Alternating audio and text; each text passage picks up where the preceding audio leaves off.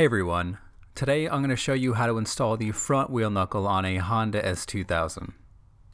The first thing you want to do is reinstall the ball joints and tie rod. Set the wheel knuckle on the lower ball joint and use a 17mm socket to install the two bolts securing the knuckle to the lower ball joint.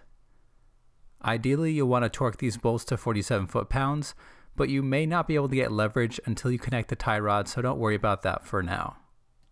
Next, insert the tie rod end into the wheel knuckle and use a 19mm socket to reinstall the nut, securing the tie rod end to the wheel knuckle. Torque the nut to 40 foot-pounds and install a new cotter pin on the tie rod end. Also, now that the wheel knuckle is more firmly held in place, torque the two lower ball joint bolts to 47 foot-pounds. The upper ball joint is the most challenging of these to reinstall. If the front control arm bushings are clocked correctly, the upper ball joint will not reach the wheel knuckle without a lot of force.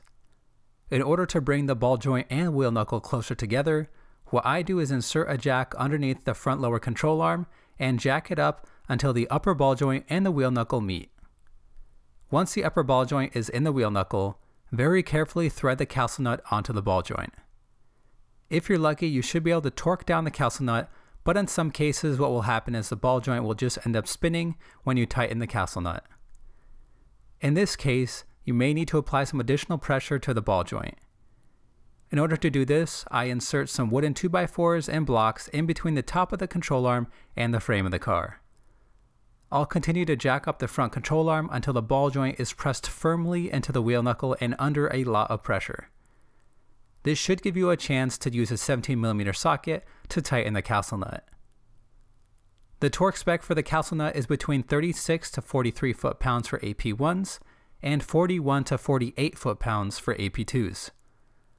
The reason the torque spec is a range as opposed to a specific number is because the holes on the castle nut will need to align with the holes on the ball joint stud in order for you to insert a cotter pin between the two.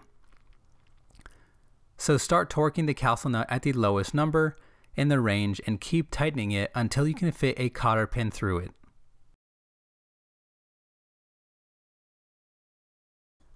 Now you'll want to reinstall the wheel speed or ABS sensor.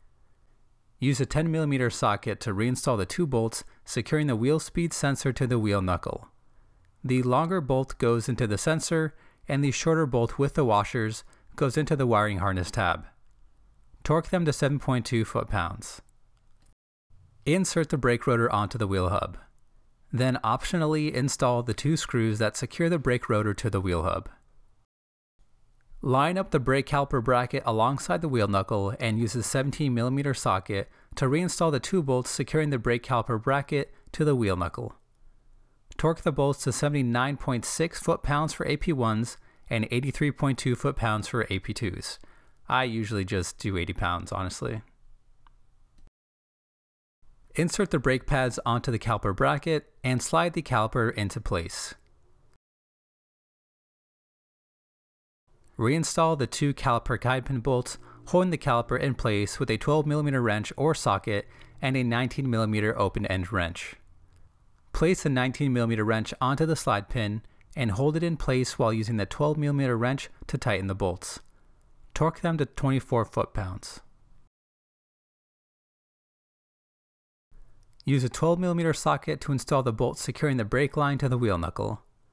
Torque it to 16 foot-pounds. And that is pretty much it. Reinstall the wheels and lower the car back down to the ground. If you enjoyed this video, hit that subscribe button and leave a comment down below for any DIY you'd like to see in the future.